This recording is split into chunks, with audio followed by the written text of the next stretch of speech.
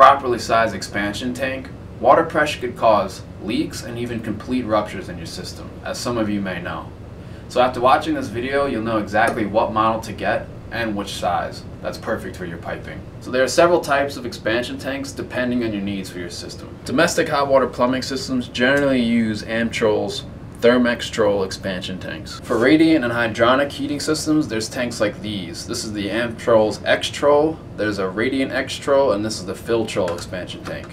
There's other options like the Calefactio HGT-30, the Watts ETX, or the B&G HFT series, and I'll go over these in detail a little later. Purchasing an expansion tank should be based on two factors. The first is your heater or boiler's capacity in gallons. This information is on your water heater label or boiler's factory label. This is important if you use an expansion tank in a closed loop system. And for hydronic and radiant heating applications, the system pressure never exceeds 30 psi. The second factor is finding out your water pressure in psi. And for plumbing applications, this can be found through placing a small gauge somewhere in your system to see the water pressure. And another way is just to call your water supply company, and they should tell you what your water pressure is. If the expansion tank you purchase is smaller than what your system requires, then the excess pressure from the expanding hot water can cause relief valve discharge, which is better to avoid. On the other hand, there's no problem with having an expansion tank that's larger than what your system requires.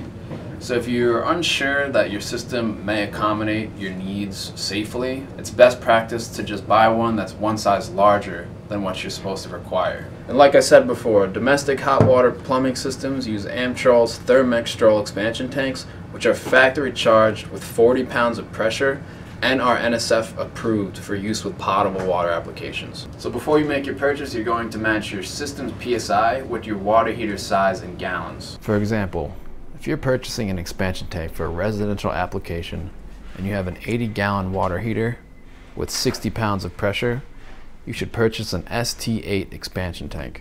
For heating applications, Extrol expansion tanks are used far more frequently than Fill-Trol tanks, but the only difference really is that Fill-Trol tanks include a specially designed pressure reducing valve, which you see right here, and Extrol tanks require a separate valve. This chart shows how to size a Fill-Trol tank. Simply match the boiler output with the type of heating and you'll find which model to purchase. Calefactio HGT expansion tanks are a cost-effective alternative to Amtrol Extrol, Watts ETX, and B&G HFT tanks. Radiant Extrol tanks are for open-loop heating systems or systems with high levels of dissolved oxygen and water. So radiant Extrol tanks are usually used in closed-loop radiant heating systems, and they're also used in snow melting applications often. With radiant Extrol expansion tanks, another factor to consider in sizing them is the size and length of the tubing you're using. You can use this chart to find out what model to get. So if you're wondering how to size an expansion tank, hopefully now you know. And you can definitely go back in the video and pause for any of those charts to reference them if you're shopping for an expansion tank, or follow the link below and it'll bring you to a full page of expansion tank information. So if you liked the video and found it helpful, press like, subscribe to the channel because we're coming out with a lot more videos that are helpful for home improvement and plumbing.